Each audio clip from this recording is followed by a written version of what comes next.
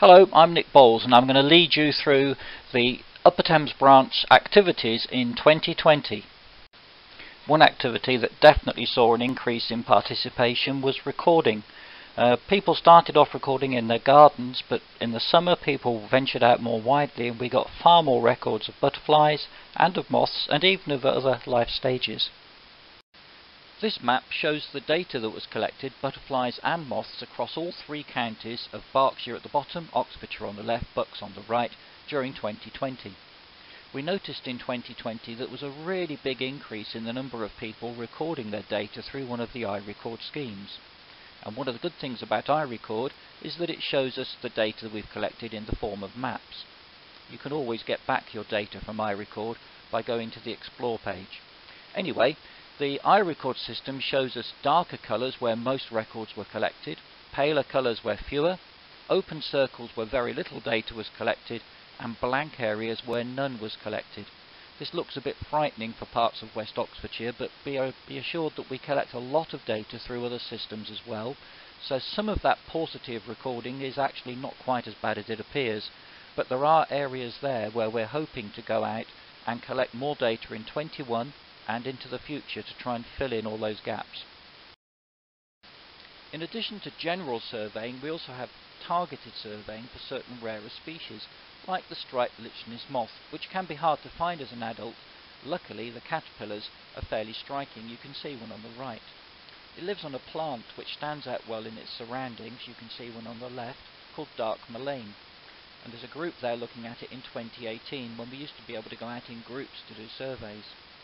Despite the restrictions, in 2020 we had over 17,000 flower spikes searched by volunteers, and they found over 1,000 caterpillars, making this the densest population in the UK. Right the way from the northwest of the Chilterns, down through Oxfordshire and into the Berkshire Downs, along that ridge of chalk, we seem to have got very large numbers of striped lichenous moths. But we need more people to go out and search the Berkshire Downs, where we think the population may equal that of the Chilterns, which has been better surveyed because this is where they've been historically known. But just a few surveys in Berkshire suggest that much more detailed work is needed, so if you'd like to volunteer for that, we'd love to hear from you. We also have volunteers growing plants to help the striped lichenous. We can provide the seed if you think you could grow some dark mullein plants. And if you'd like to volunteer to help us with surveys, particular surveys, we've got some this year for the Duke of Burgundy in West Berkshire and for the silver-studded blue in East Berkshire. We've got surveys for various priority moth species, and many of those searches for some reason are going on in Oxfordshire, which appears to have more of our priority moth species than the other two counties. Additionally, you might like to help species champions who collect data on particular species. So if you've a particular species which you favour, you might like to go out collecting data on that and feeding it back to the species champions. Or to help a 10k square champion who collect the data from all the different parts of any 10k square. Not just the honeypot, but also the slightly more ordinary places. And that data is really important to complete the picture of the way that butterflies are doing. Of course, some of you will already be involved in walking transects or collecting data of a similar type for the wider countryside butterfly survey. That also needs regular input of new volunteers. If you've any interest in any of these schemes, please do get in touch. One of the really gratifying things in 2020 was the number of landowners getting in touch with us and asking for advice about the way they could increase biodiversity on their land. One or two of these landowners have very large tracts of land and can make a real difference to the butterflies and moths that live there.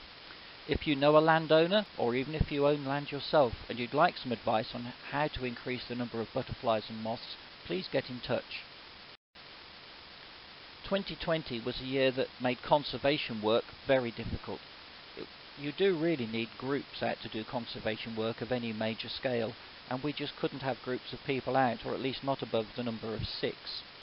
So we had to restrict ourselves to inviting people to just a few events and make sure that they were all practiced as safely as possible. That meant that our practical conservation work in 2020 was well below the amount we normally achieve, and we're looking to redress that in 2021. As ever, we're always looking for volunteers to help us with this work, and it really is very important. In addition to volunteers, we pay the Chiltern Rangers to go out and do work for us. To be honest, we only pay them a fraction of the cost of the work, but we help to persuade them to go to various places with a little bit of financial inducement. The Chiltern Rangers have been able to work while other volunteers couldn't, because as it is their main line of employment and they're working outdoors, they've been able to continue. As part of daily exercise, people were allowed to go out working alone, and Peter Cuss is shown in the picture planting some of the 250 disease-resistant elms that he's managed to put in for the Upper Thames branch. The picture shows Peter planting in a wood where there is a small colony of white-letter hairstreak, but where the elms are suffering from Dutch elm disease.